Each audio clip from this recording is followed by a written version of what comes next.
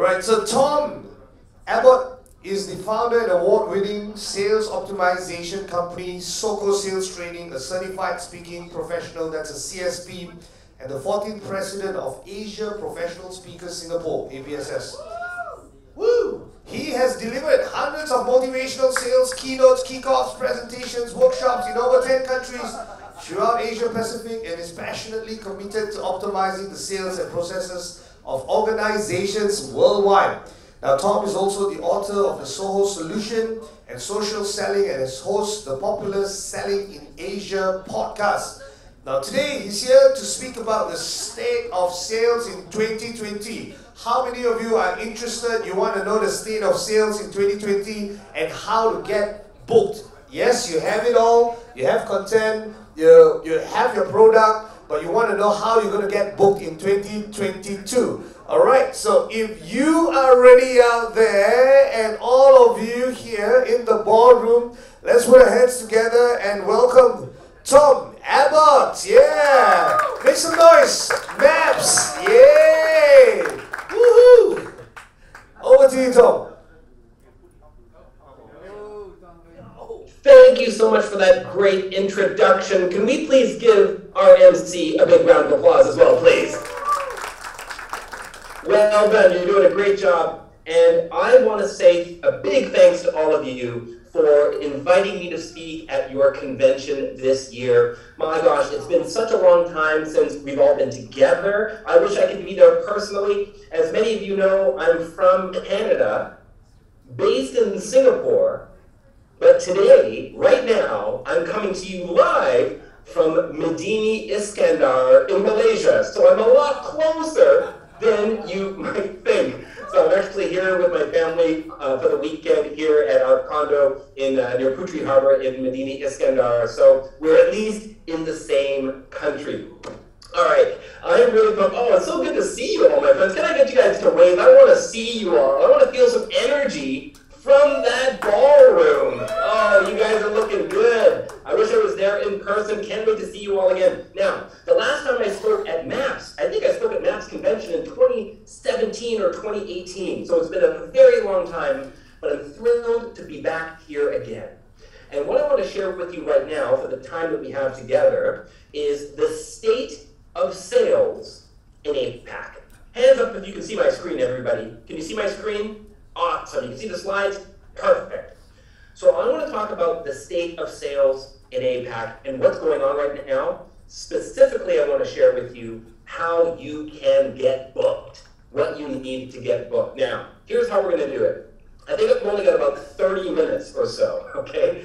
So what I usually do in my sessions is I like to have an 80-20 split, where maybe 80% of my session I'm sharing some content, and then 20% I turn it over to you for a Q&A session where you can ask me anything. Today, because you're my fellow speakers, and I love you all, I want to flip that, I want to invert that, turn that upside down.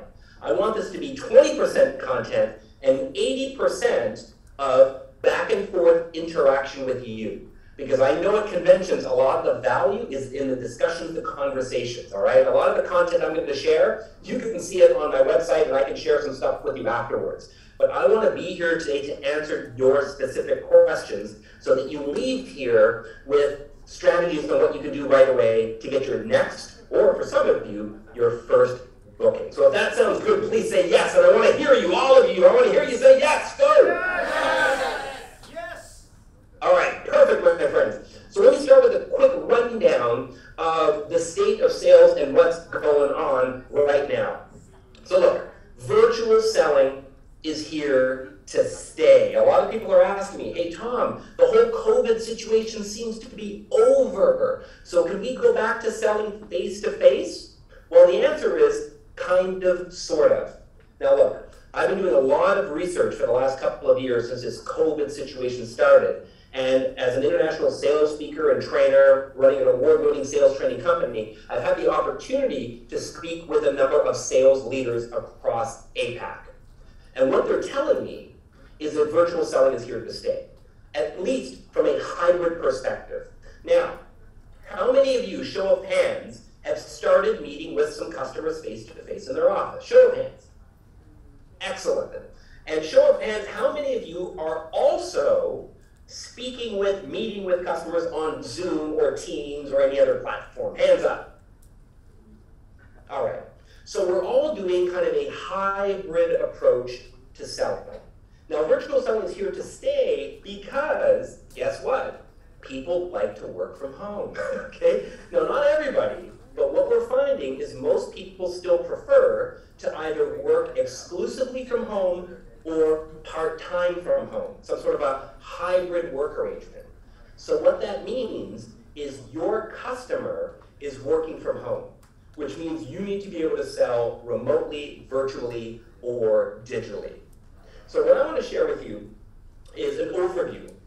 7 trends that are shaping the future of sales. Now, we don't have time to go into them. I'm going to focus on one in particular, but I want to give you a sense as to what my research is showing, the trends now that are going to be shaping the future of sales. Now, when we talk about the future of sales, for you as professionals, speakers, trainers, coaches, authors, etc., it's the future of your industry. So this is what's going to help you get more bookings. So let's just jump right in. Here are the 7 trends. Virtual selling is good for sellers, but guess what? It's even better for your buyers. They prefer it. Sales organizations are preventing sellers from putting buyers first. So I'm going to focus on that, how you can have a buyer-first mindset. Now, we're also finding that organizations and leaders, professionals like you, have to prepare for an ongoing hybrid world. There are also some sales technologies that are blocking deals. And sales technology is providing the key pathway to building trust.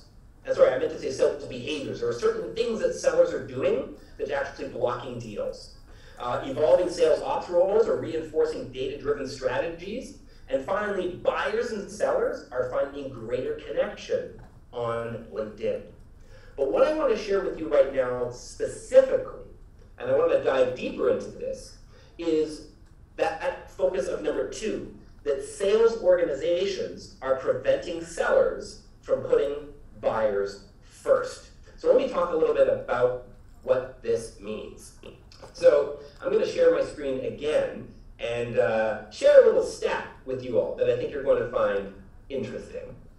So let me ask you right now, how many of you, by show of hands, how many of you believe that you put your buyer, your customer, first?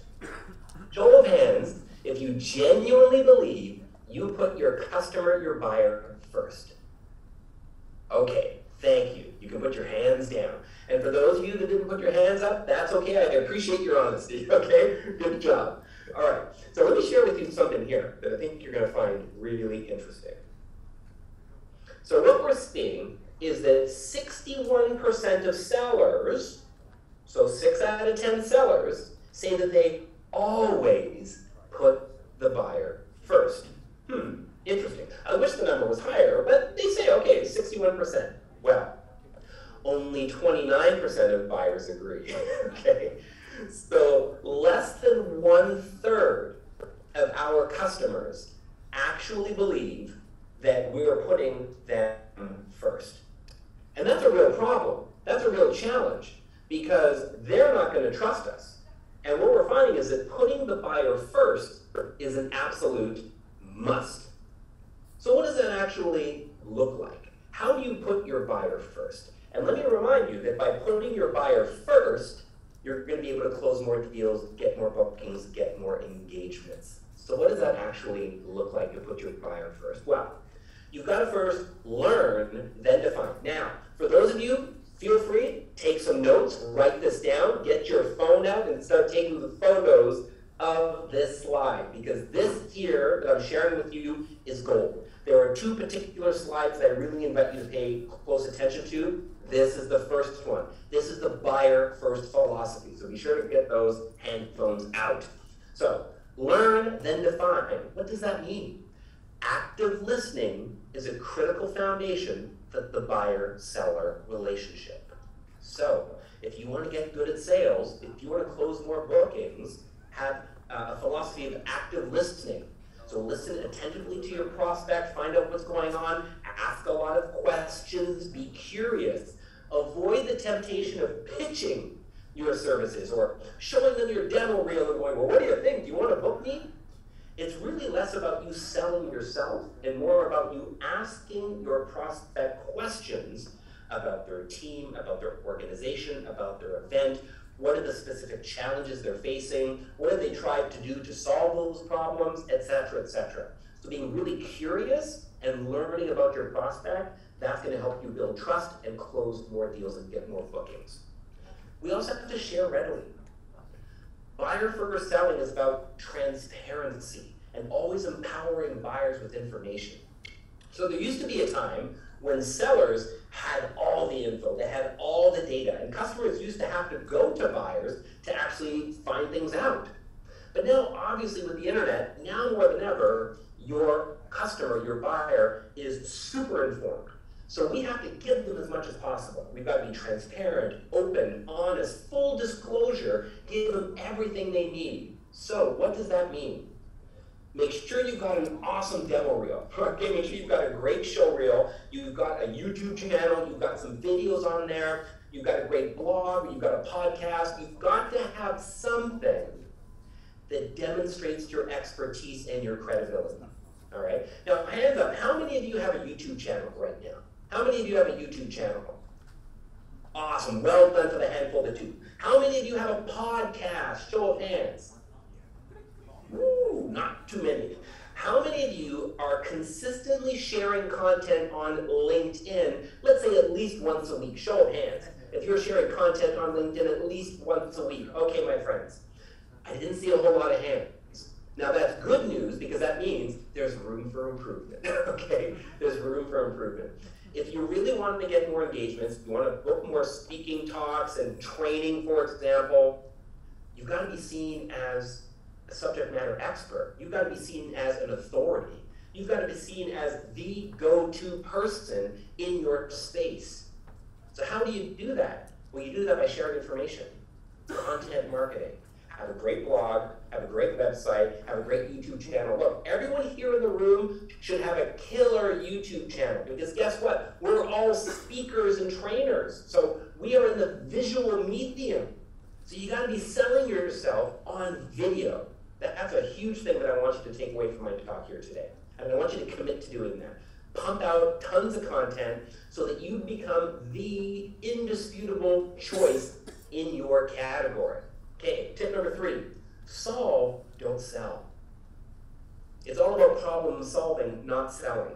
A buyer-first seller measures success in the problems they solve as well as the products they sell, okay? But many of us are just trying to book engagements, right? Like, oh, you need a speaker? Okay, I can do it for X amount or bring it, you know, like book me, book me, book me. But it's less about selling and more about solving. What problems do you solve for your customers? So here's a little tip. What I invite you to do is to take a look through your CRM, and I hope you all have a CRM, a customer relationship management tool, at the very least a spreadsheet or something. But look through your notes of your last 10 customers, your last 10 engagements. And I want you please to look through the notes, look through the conversations. If you recorded them on Zoom, listen to the recordings. And notice, what were the problems they presented? What was the situation they were in before they reached out to you? What were the opportunities they were hoping to uncover? What were the challenges, potholes, pitfalls, hurdles, obstacles, roadblocks they were trying to avoid before they reached out to you? And then ultimately, what were the outcomes you helped them achieve? I want you to think about that, research it, write it down, build little case studies, and then demonstrate to your next prospective customer that you're there not to sell to them, but to help solve their problems. Hands up if this is making sense, everybody. Am I clear? Is this good stuff? You finding this valuable? Awesome. I want everybody to go back and start working on this right away. And then the last 2 things I want to share with you is this. You've got to deliver value. Obviously, you've got to crush it. Rock it on the stage. It's critical to see the relationship through long after a deal is signed. So it's not just about booking the engagement, but do you show up on time, full of energy, deliver on all your promises, stick around for Q&A afterwards, mingle, network with people, hand out books, sign autographs, take some selfies, do whatever you got to do to demonstrate some value long after the event. Sign them up for some post-session follow-up emails. So after all of our speaking engagements and training, we put all of our learners through a 3-month post-session sequence where we send them every week articles, blog posts, slide decks, infographics, videos, podcast recordings every week that will reinforce what was covered in our session. So how much value are you delivering? That's about having a buyer-first mindset. And then finally, last but certainly not least, is you've got to earn their trust.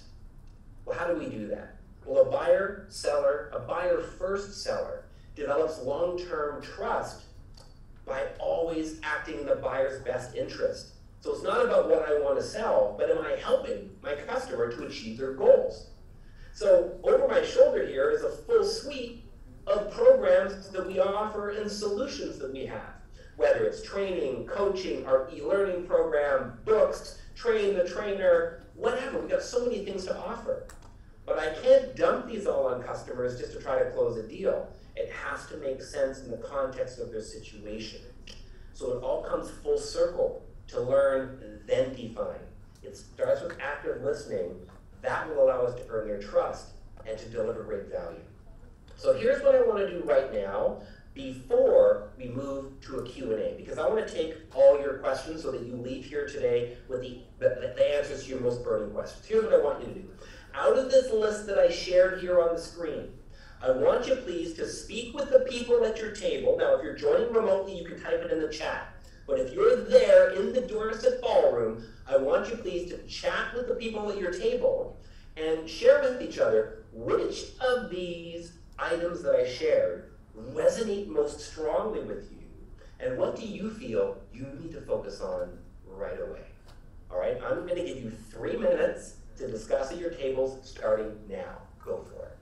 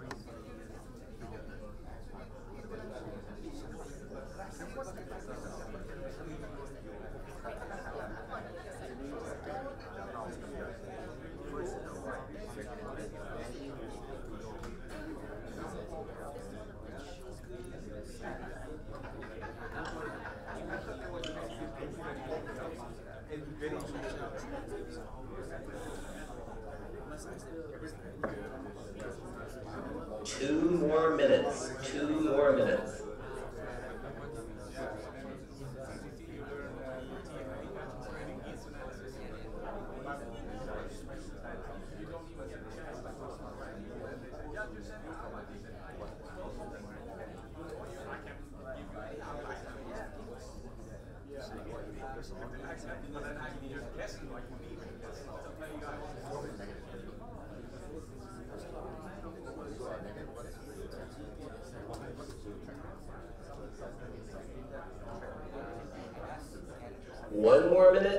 One more minute.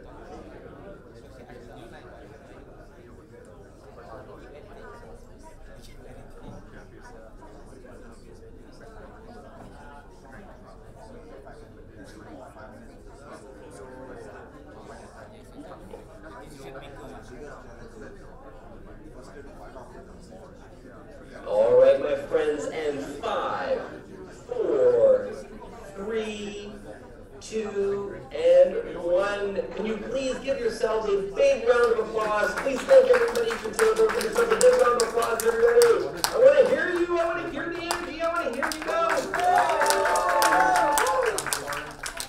All right, well done. So here's what we're going to do right now. I trust that you've had an opportunity to share with everybody at your table and that you've come away with at least one action item, one takeaway, one thing that you're going to focus on right away. So here's what we're going to do. I'm going to take questions from the room, all right? Now let me do a quick time check here. If someone can let me know how much time do we have left in my session so I know how to space this out. We're now at 2:25 Malaysia time. We've got 10 minutes? Excellent, thank you. I want each table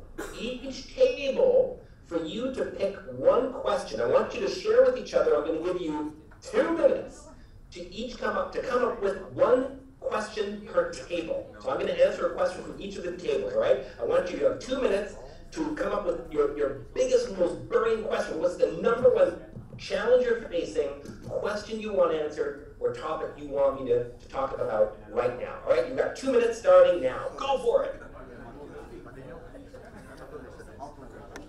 What sales-related questions do you have? How do I book engagements? How do I negotiate fees? How do I differentiate from other people? Whatever it is, I want you to pick a question. You have 2 minutes.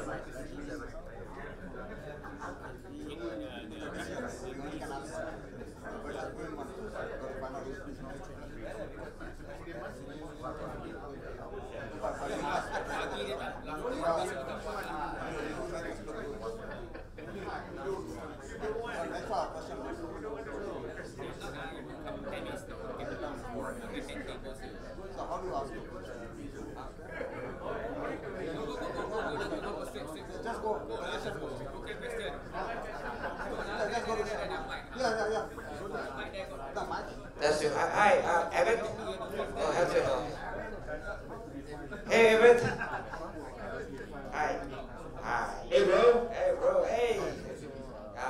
This is Happy Azad speaking of my team. I have a question for you. How? Okay, wait a minute. All right, so you've got a question. Give me half a moment. Everyone else, are all the tables done? Not sure. Happy, just stand there, Happy. Okay, because I want everybody to give you their full attention, all right? So let's make sure all the tables are done. They've all picked their questions, all right?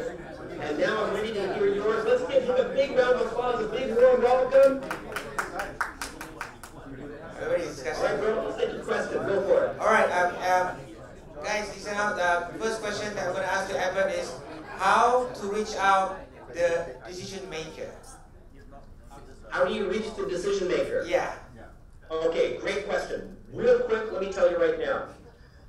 You probably get inquiries from people, they're dropping you emails and they're asking you how much do you charge for a program and whatnot, and you want to talk to a decision maker. The reason why you want to talk to a decision maker is because they're the best people to negotiate price. And they're the only person that actually knows all the information that you need in order to put together an accurate outline or proposal or quote.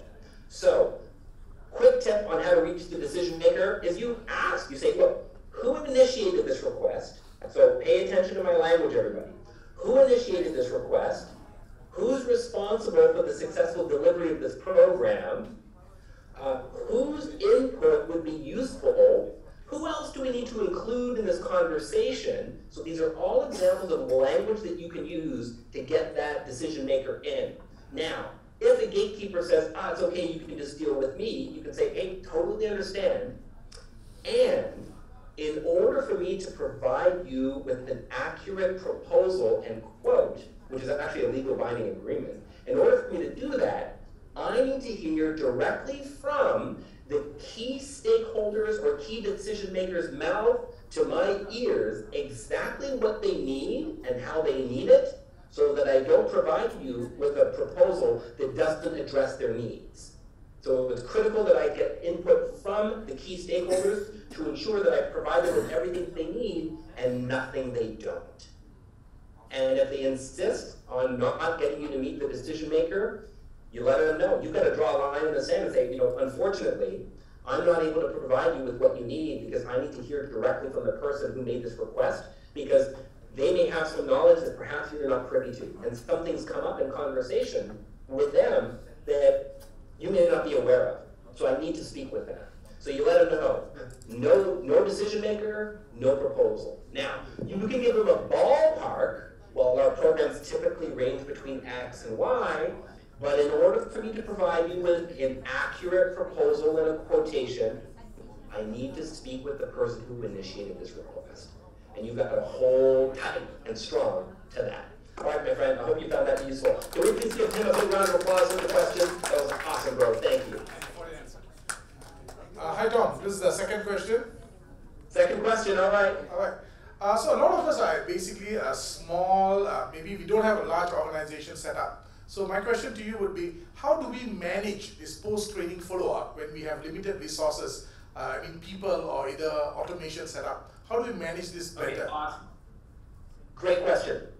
So the question is, how do you, if you've got a small organization, how do you do the post-training follow-up? So it all starts with having great content. That's number one. You've got to have some great content. Do you have an article? Do you have a blog post? Do you have a YouTube channel? Are you posting stuff on LinkedIn, for example? So come up with, even if it's just 4 or 5 pieces of content that are useful, then you just share it with them. If you don't have automation, that's okay. Just put a reminder in your calendar to send them an email every week of, hey, please check out this article. Please read this blog post. Please listen to this podcast recording. Please watch this video I recorded. You can even start creating content specifically for that customer.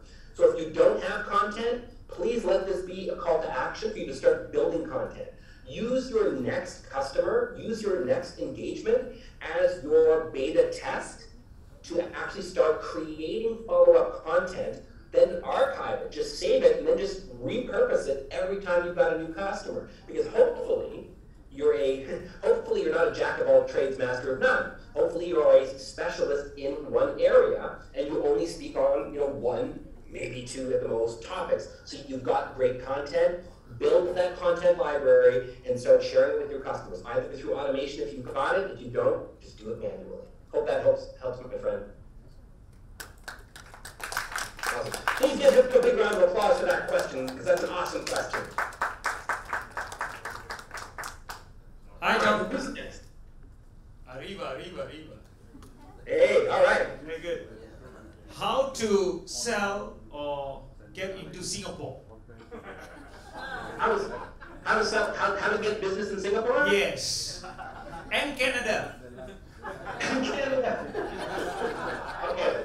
The first thing you need to do is decide, do you actually want to work in those markets? And why do you want to work in those markets? Okay? For you in Malaysia, working in Singapore is different. It's also easy in terms of logistics and travel. Working in Canada, well, that's a completely different thing. So you've got to be able to demonstrate your credibility. That's number one. Why should they engage you over somebody else? Why should they choose you over a local Singapore speaker? Or if you're trying to work in Canada, what value do you bring to those Canadian businesses that they don't have there or anywhere else in the world? So it's not about the destination, it's about the value that you bring. So think about, how do you stand apart from every other speaker or every other trainer? That's number one. Number two, what I would suggest you do, and it's great that you're a member of MAPS, which means you're part of the GSF, the Global Speakers Federation.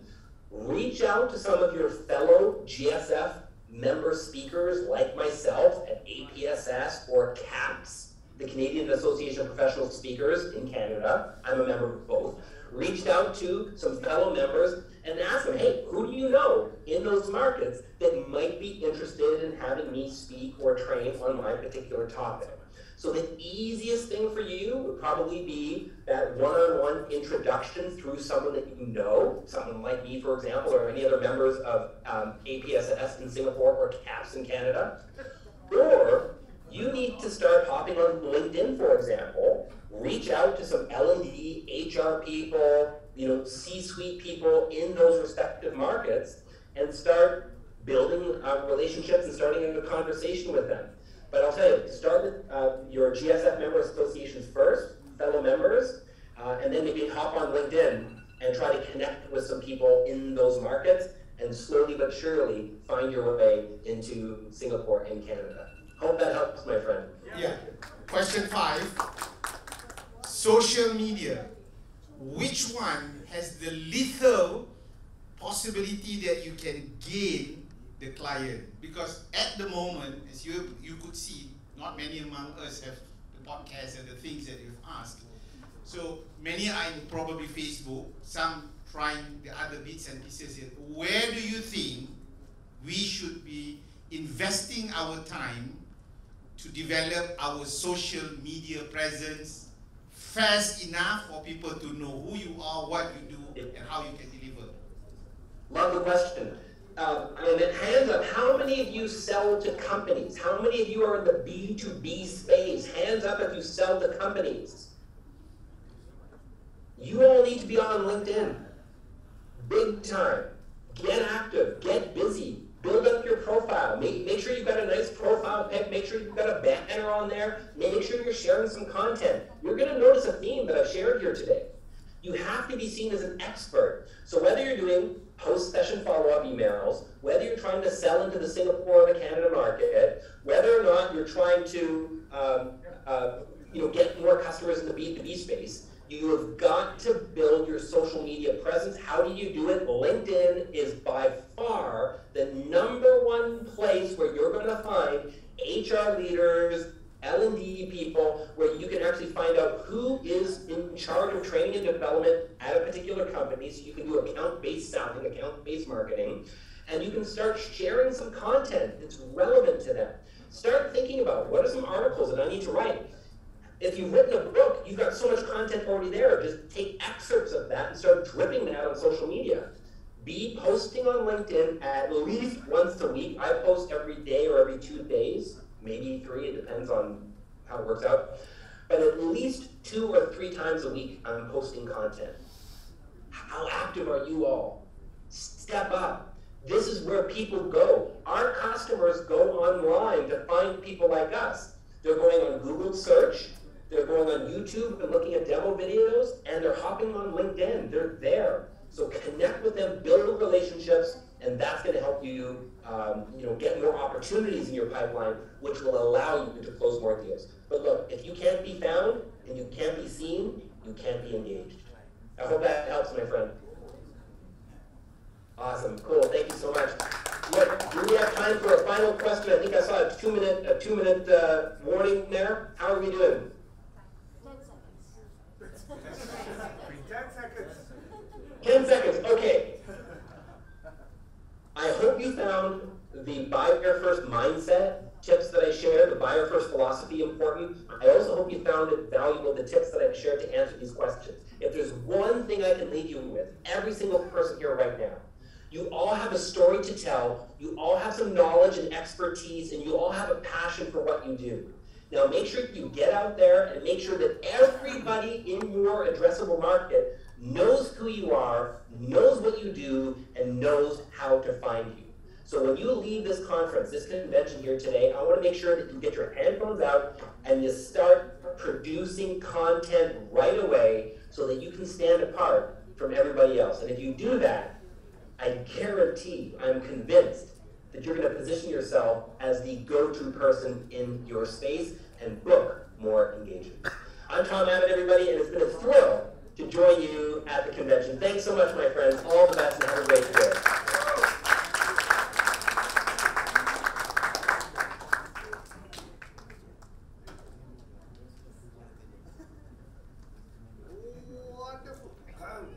Wonderful. Once again, round of applause. Tom Abbott. Yay. All the way from Johor Bahru.